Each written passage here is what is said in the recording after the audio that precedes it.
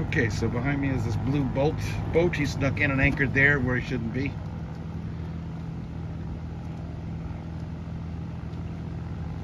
The plane is behind him.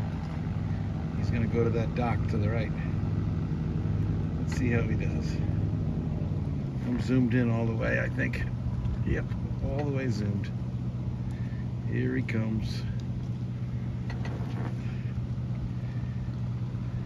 I met this guy Richard with a 50-foot Prestige motor yacht down in Boca Lake. He has the exact same tender I do. I had the last one in America. He had the second to the last one, sold by Todd from Tender Yacht Care. So he's turned the motor off already. He's just floating in. Someone's going to catch the line. Nice dock job. Very nice.